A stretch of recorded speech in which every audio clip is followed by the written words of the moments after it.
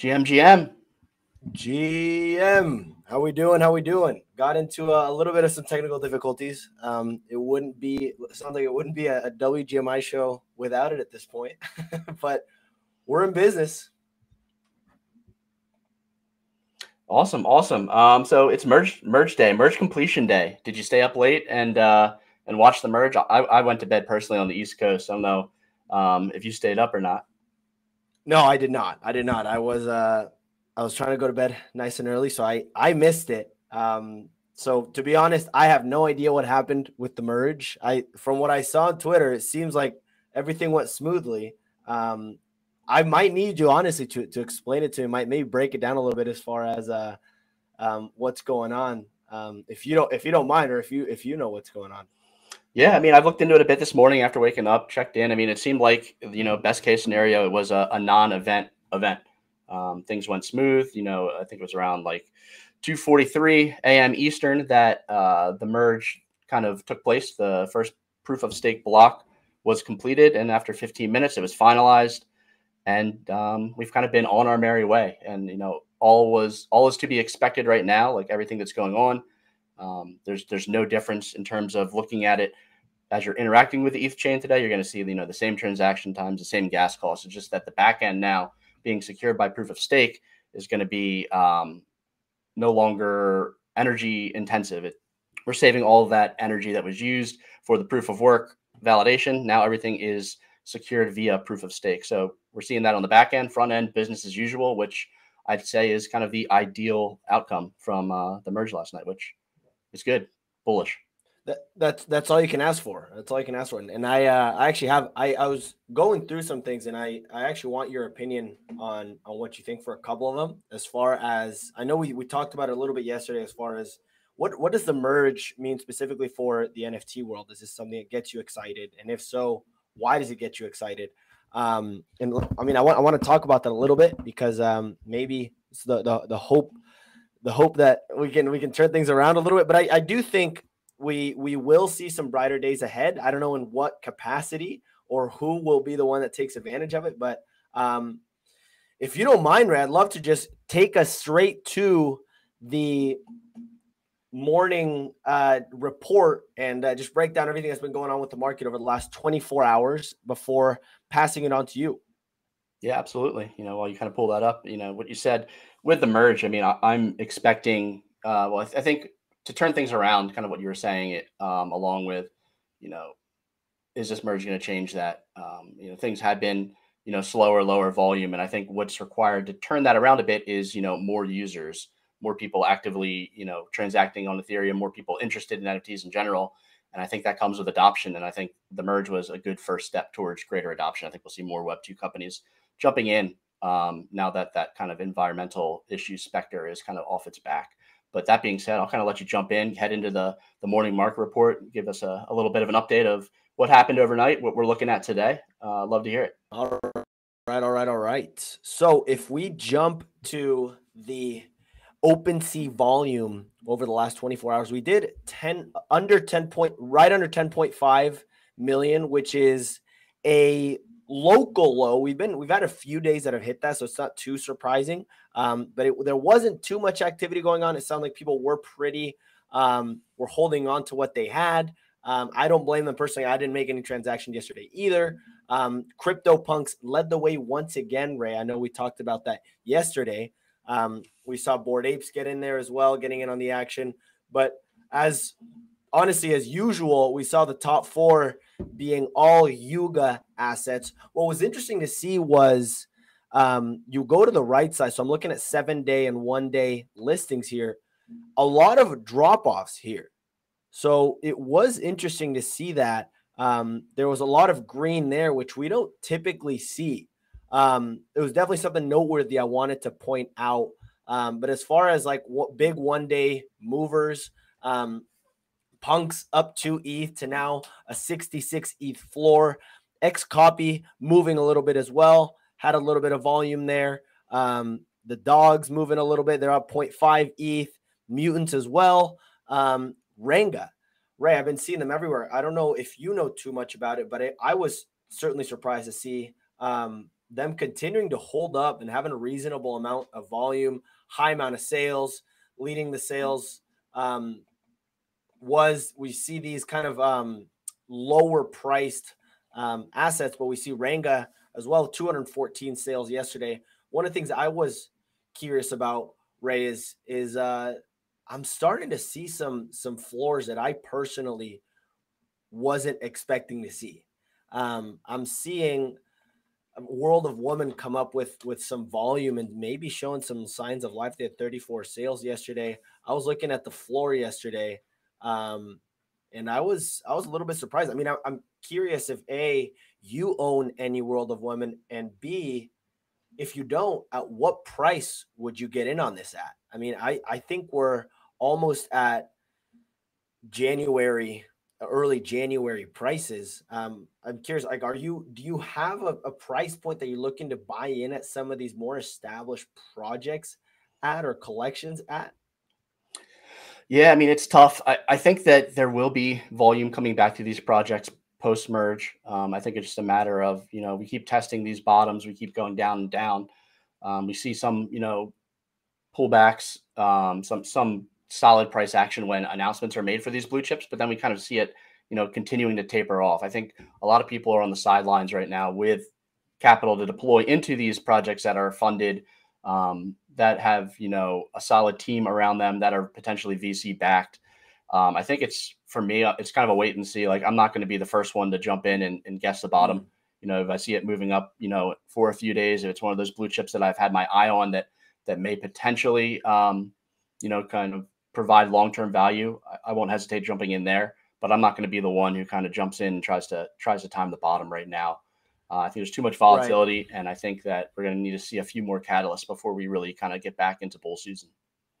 Yeah, I mean, I feel the same way. I kind of look at it as like, hey, I'd rather miss out on maybe that initial pump if it means that it's when people are starting to go back in and the fear is going down a little bit. I was also looking at Goblin Town yesterday. It went sub 1 ETH, crawled back up to above, but it is interesting seeing how Twitter reacts that and social media reacts that when before when they were pumping and they were 8, 9 ETH, everyone was saying, hey, it's because they're doing something different because they don't have a roadmap, the typical communication. And now that they're back below 1 ETH, people are saying, hey, it's because they don't have the right communication. It's because they don't have a roadmap, and that's not going to fly anymore. So that was interesting to see. But it was yeah, I mean, look, these are all things I'm starting to watch. Look, I mean, I know you're a big Moonbird guy.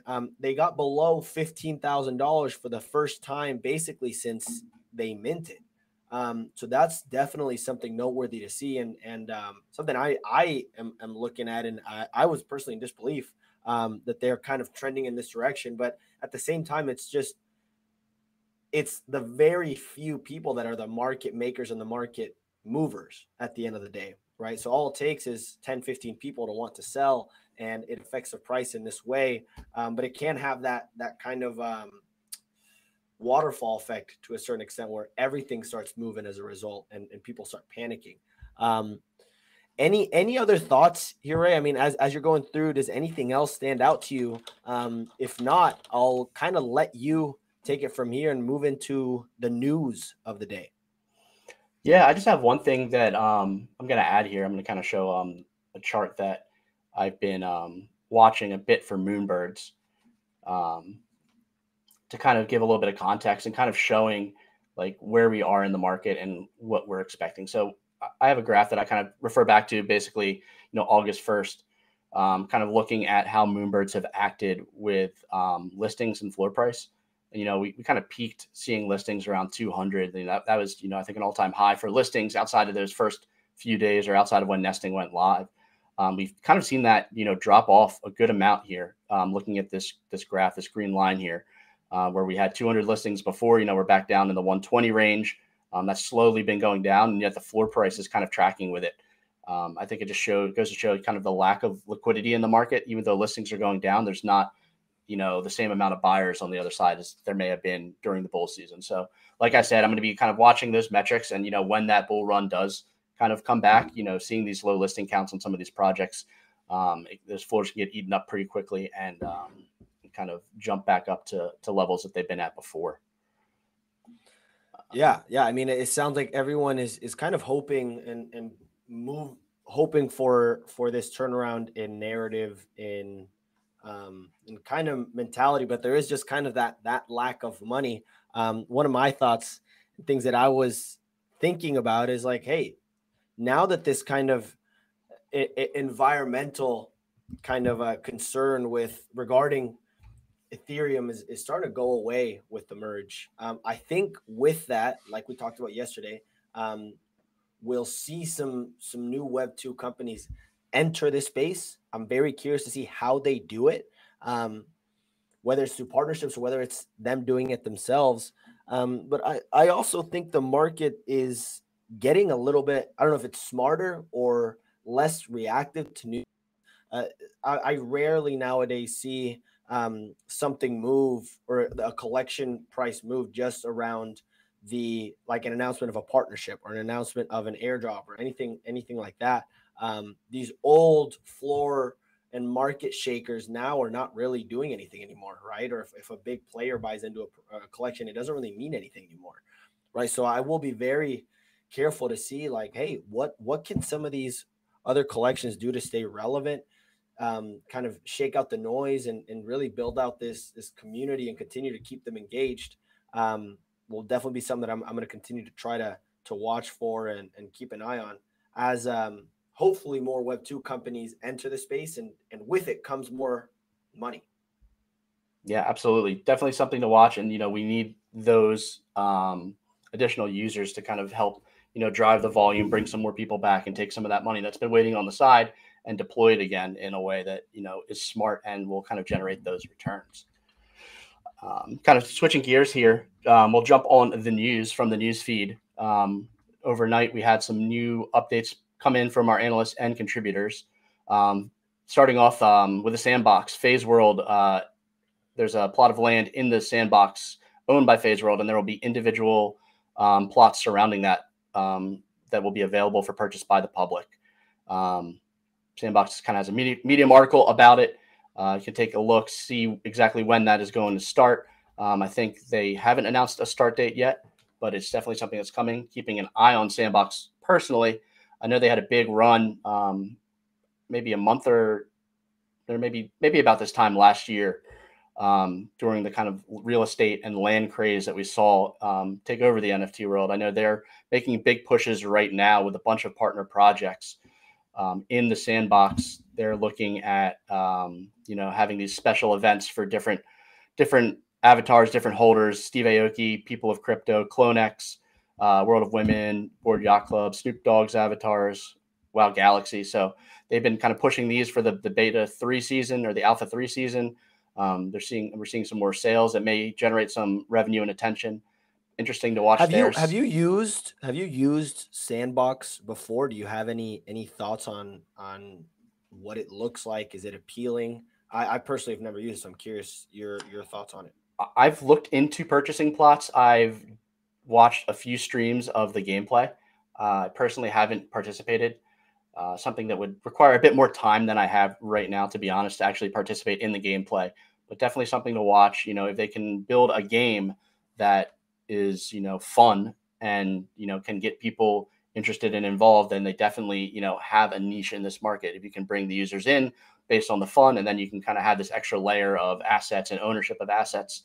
That's kind of what the blockchain and Web3 gaming is all about. So definitely keeping an eye on it. There hasn't been anything that I've seen from the outside that has given me like the aha moment, we're here. I'm assuming that it's going to take somebody else who's on the inside to provide that. So definitely something to watch out for, and definitely something to take a look at.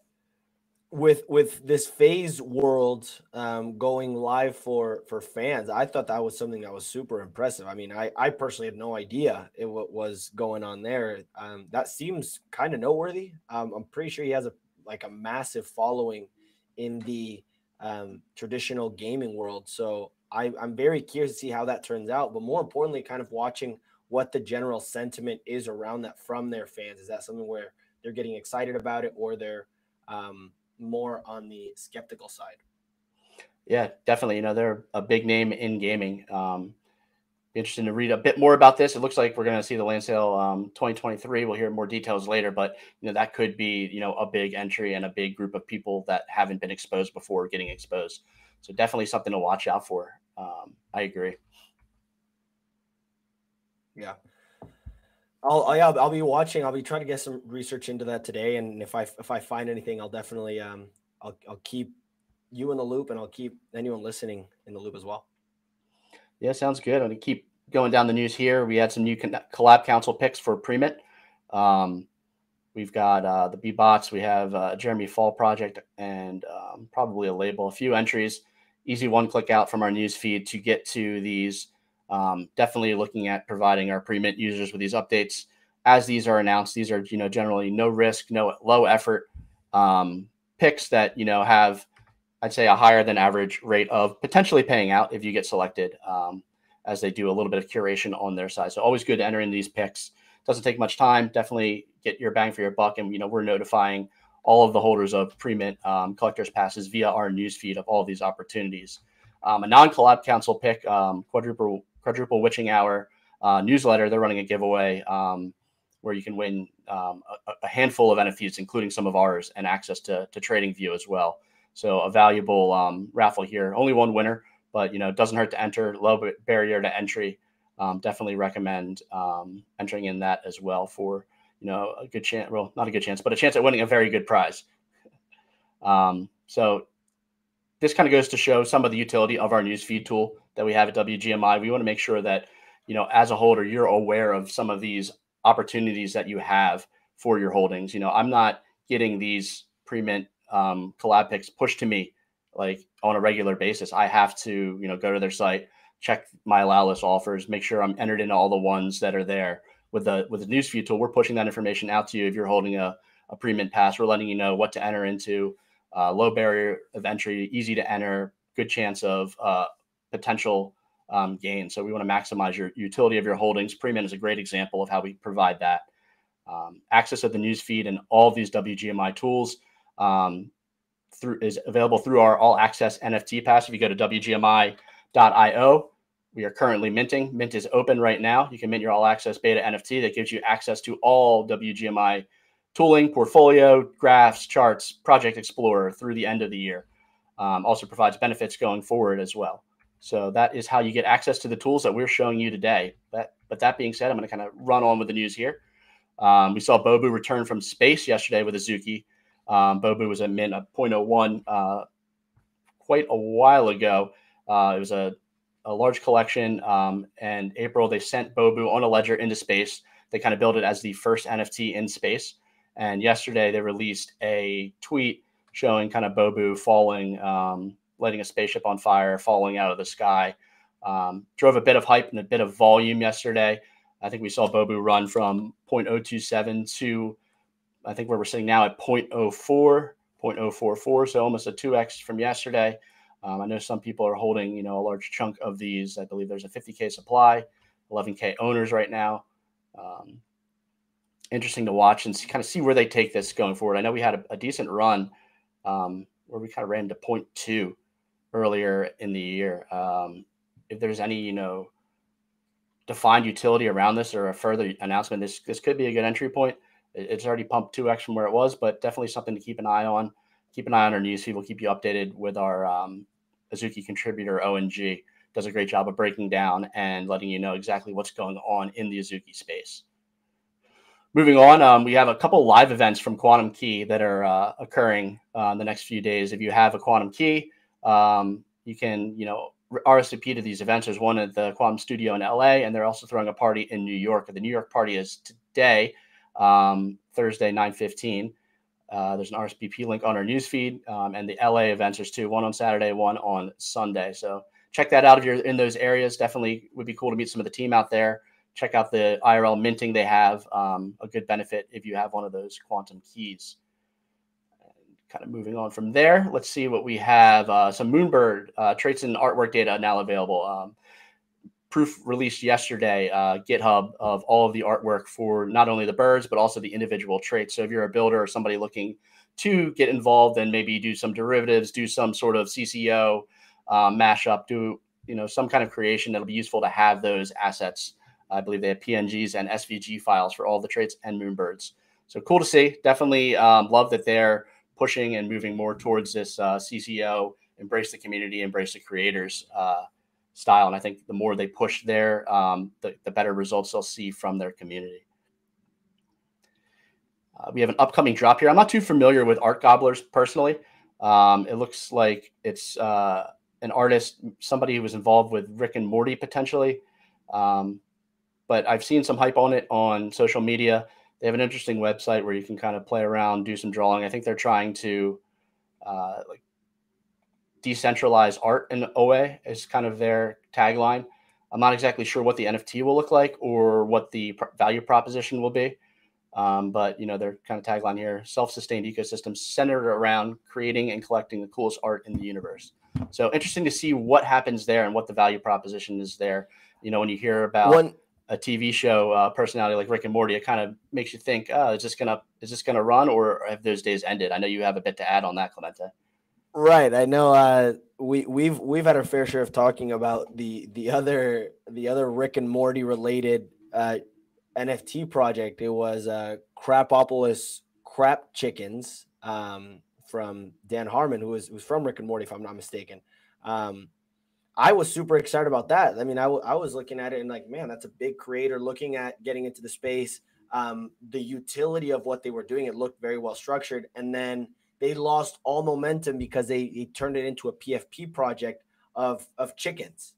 So they lost so much momentum there. So I'm from what I saw before, I'm very cautiously bearish on it. Obviously, I don't know too much about it, but it's we're learning that it's very hard to get into this NFT space at the moment, because unless you do something to onboard your current fan base into this space, you're appealing to a very niche crowd, a very, I think, more mature crowd that's looking for something unique within the NFT space and has a rather short lifespan, or not lifespan, but attention span. So appealing to those is very difficult. And if you're not very in touch with the space, it's hard to make something that's going to take the space forward and get rewarded for doing it. So we'll keep an eye on that for sure. Yeah, definitely. I mean, you see these follower accounts for some of the creators. It doesn't always, translate to potential buyers and users. I know you looked at, Cool Man's, it's had a success early.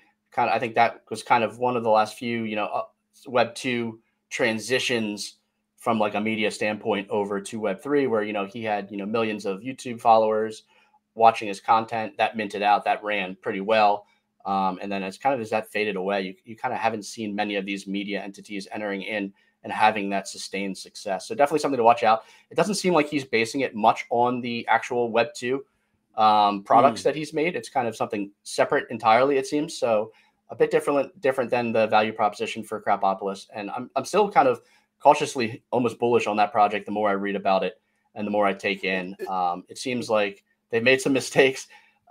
Maybe, I don't know. I understand we had that take about the chickens being a very a very below average PFP, but the more I read it, it's almost like you don't want to grow an attachment to these chickens as they're kind of traded for currency and in the show, and then will be as well, kind of in Web3. So they have more things coming.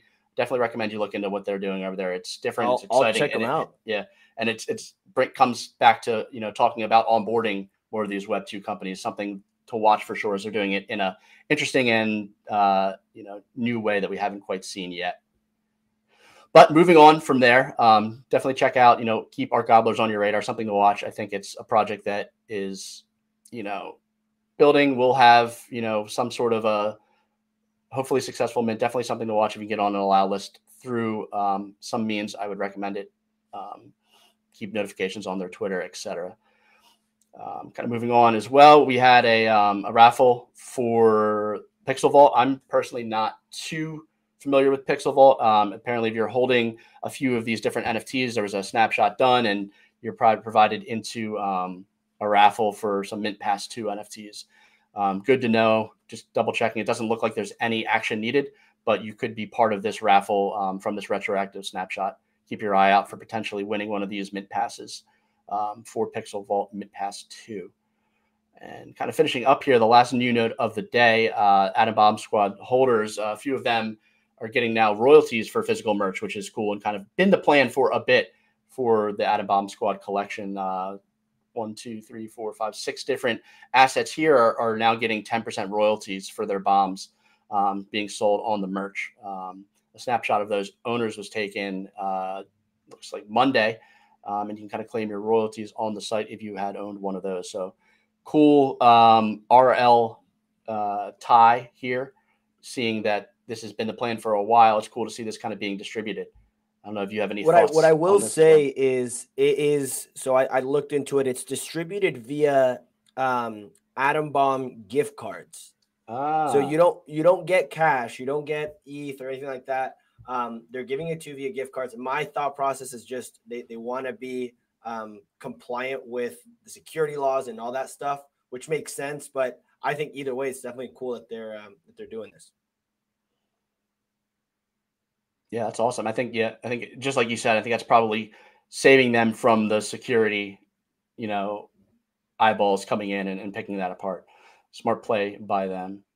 I still need to send my mech on his journey, so we'll leave that one unread for now. But that's it for the news today. I think we can probably wrap up here. We went a little bit over, but after a slower start, we kind of got a lot of information jam-packed into the show. Feel like I'm a bit more prepared for the day now, ready to go. Do you have anything you're looking out for today, Clemente? I'm just going to try to learn a little bit more about the merge and see just what the general sentiment is about it. One of the things, if you have the chart creator on you, if you could quickly whip up Grumple's Goblin Town and the McGoblin chart since August, I think it's super interesting seeing how that played out. If you're able to cook that up, it's been so interesting watching how they've been putting this together. I'll give you the Grumples and the Goblins for now. You just want to look at floor price? Yeah, let's just do floor. And we have the Grumples launch. They don't. The thing that I've noticed is that these guys don't move in they don't move in unison. So they have obviously a little bit of overall trend. They've been downtrending for the last about month and a half, which is expected. But they were trying these new things, these deflation tactics, to try to maintain the supply while also expanding their ecosystem.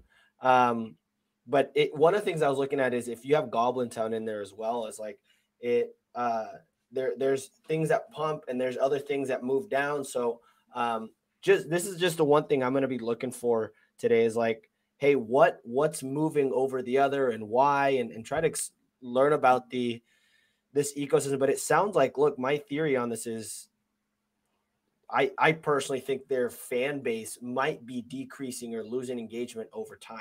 Like, I haven't heard of anyone going, hey, I'm going to join Goblin Town now. Like, what's the reason for buying in now? I don't even understand any of their announcements of their tweets because I can't spend the 2 minutes to read it. I don't know if it's just me, but I'll be watching to see. I think one of the things I can expect to do is I can expect to see from them is I believe they might change the way they structure it when it gets to the point to where they're hurting real bad, and I think at some point they'll have to listen to their holders and say, hey, maybe we need to change the way we communicate going forward. Yeah, it's tough. I mean, that's almost part of their brand at this point. I think they'll continue to build. I think they have a strong artist behind them, and it'll be interesting to see the world they kind of create. I think it's really just what the next steps are. They don't have a roadmap, but I don't think that means they're not building and they're not trying to do a little bit of world creation. So seeing where that world creation leads is kind of the question mark. And I don't think there's going to be a lot of, speculative price movement like we saw initially on their run up to, almost 8 ETH. I don't think we'll see that until we have a bit more kind of clear cut picture of where they're heading. And I think they will make that cut clear over time. I think that they have a solid team behind them and they have, solid art and story building. So it's just a matter of when, not if, these will run back again. Yeah, absolutely. Absolutely. Ray, I think it is our time to wrap things up, guys, if you are just listening in now and you like what you're seeing, maybe you haven't really explored WGMI in the past, and we are minting now. Um, you can access all of this through an all access beta pass that's minting right now in our website, WGMI.io. If you are maybe hesitant to jump in, but you want to try it out, feel free to DM us the word newsfeed, and we'd be happy to get your wallet address and possibly give you a little bit of a trial for you to try it out and see if you like it. Maybe give us some feedback on what you like, and where we can add more value to you. But other than that, let us know how you like the show. We're trying to do this on a daily basis to try to get you guys caught up on everything that's going on within the NFT market in 30 minutes or less. It goes hand in hand with what we want to do, which is save you time and bring you value to your portfolio, so you're not missing anything related to your portfolio. Feel free to check us out on Discord as well. Let us know what you thought of the show. Let us know what you think of the tool. And Ray, feel free to jump in if you have anything else to add. But if not, we'll wrap things up here. That's about it for me. I think we covered the market this morning. Happy that we kind of went through it pretty quickly. Got everyone after that slow start. Got everything figured out. But thank you for joining us.